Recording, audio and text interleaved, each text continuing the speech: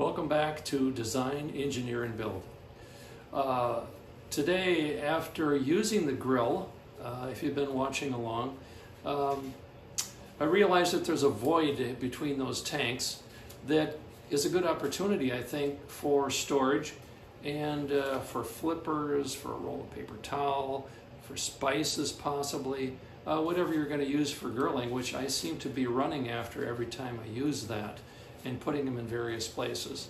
If I had a place to store those, I think that would be advantageous to the efficiency of the grill. So today I got some 1-inch square steel, just because it's easy to work with, but this is a lighter weight. It's 16 gauge, 1-inch steel square, and I'm going to make some frames again, like I did when I was building the grill. And I've got a crude drawing, but there's about a 16-inch width usable width between those tanks, and probably been an 8-inch length from front to back that is a usable space. And I think I'm going to make 2 6-inch spaces and a 1-foot space, or nearly a 1-foot space, because I've got a little better than 2 feet between that ladder frame at the bottom of the grill and the very top. So I think that's what I'm going to do, and I'll bring you along on this build if you're interested, and we'll see how it goes. So as you can see, I initially got 60 feet of the 1-inch square. There's 9 there. I had them cut in half to 6 feet. Reason being is that the little frames that I'm going to make are just within a couple inches of 6 feet. So what I did was just cut a 45 at each end, cut the notches. This one's 16, 18, 16, and obviously 18. And hopefully I'll be able to fold this together and then re-weld it. Anyway, that's the plan. Now this may seem a little elaborate, but I did make a plywood panel 2 inches shy of the frame that I'm making, obviously 1 inch on both sides, and clamping it in place and making some slight adjustments with the angle grinder, etc. I've got it to fit pretty well. So from this point, I'll tack the corners, the places that I can reach with the welder, and take the clamps off and finish the weld then from there. So just to prep these, to make sure that there's some semblance of organization and squareness to these, cut little slivers from that initial piece, that panel that I put in here. Cut pieces so that I get that same kind of distance on either side, and then this one to center. So I'll do 2 of those so that that little plastic piece will slide in here, and it'll look uniform to the one just above it. So I'll do 2 of these, gotta weld these in place, and then I'll continue. Now that I have the 4 squares in the 1-inch tube built, I'm building the uprights. I need 4 of those, obviously, for each corner. And what I did was cut it to the height of the grill, underneath the grill, and I've got about 26 inches to deal with. So I've got small plastic containers that are about 5 3/4. So I made each of these sections, or 2 of them, 6 inches, and the rest is just the remainder. I cut out 2 sides so that the corner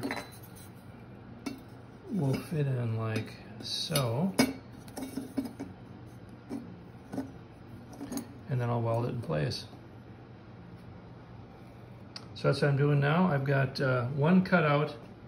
I've got the other 3 here all marked out, laid them side by side, clamped them together, made all the lines at the same time so that there's hopefully a little more continuity with each piece when I do the assembly.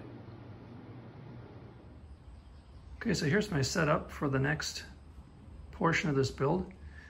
I got my corner in place with the magnets to hold it square. This is my bottom shelf. This is my third shelf. As you see, the divisions on here are a little bit different. I'm going to put a drawer slide on each one of these.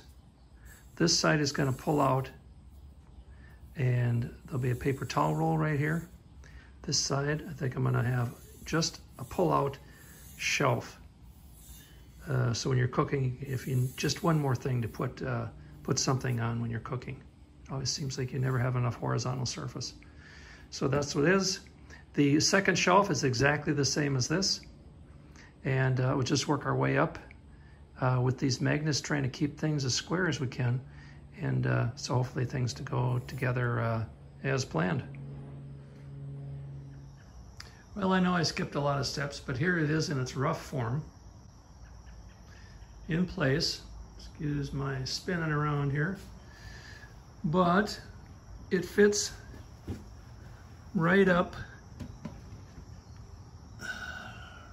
next to that overhang. Pulls right up tight along there. And if you notice, I had to cut that down slightly because unfortunately I made it slightly too tall. And there's not a lot of give in this. But the inspiration for this was just this goofy little plastic thing. And I may do something at a later date, but those are easy to purchase. They're all, a lot of them are uniform size, and they obviously keep the weather out, etc. So it's not a bad choice. I think the top yet, I'm still gonna do a paper towel rack here, and I'm gonna put a shelf over here. So that's in the making. Now I think I know what you're thinking already. This is a little bit overkill for a paper towel holder. But I got a piece of 3/4 inch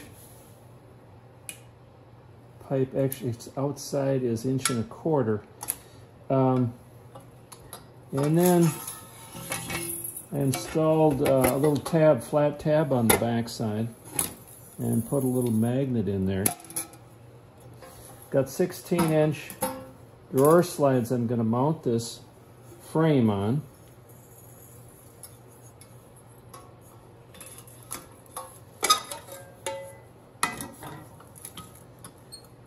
And obviously it's got a pivot. I've got to cut this off yet, but that sits on there nice. This, I just had a piece, it's a 14 gauge aluminum. I just stuck it in there and bent it with my usual technique of bending it around a pipe. And I know unlike metals, they don't like each other, but you know what? For the time that it's going to be in there, that I'm not going to worry about it, I'm just going to rivet it on there. I'm going to paint the steel and I'll leave the aluminum as aluminum. I think that'll look nice. And then I'll take the drawer slides when this is all done and mount these on the frame that I've already got welded out in the garage. So then the whole device will pull out. The only thing in addition I'm going to add to this, I think, is just I got to make a little handle yet for this so I can just pull it out from the outside. And there it is with a little paint on it. Decided to put a little aluminum on the for a tray here. Just bent it over a pipe that if you watched my outdoor lighting kind of video, it's kind of what I did. Put it in the vise here. You kind of bent it over just to give it a little curve. And that's the hinge. Put a little magnet on this end. It's just a little round magnet, like a little donut, and put a screw in it to hold it in place. I did tap and thread that, so there's a little machine screw in there. And then it comes down and just attaches right there. So pretty simple, and then I'll attach this whole carriage to the two drawer slides. Now the other side of that top, I don't have a brake, like I said in the past. I just kind of banged this out, really, literally, out of that same piece of aluminum, and mounted it to this rectangle on the bottom, and just pop riveted it on, and then I'll put the drawer slide on that side as well. So that'll be the other side of the top mid grill.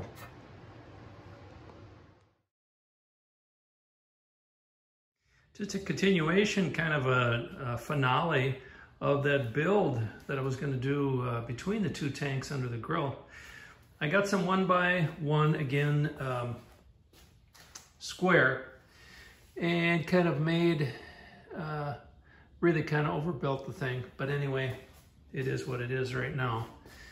I think I've got about 60 feet of that stuff in here.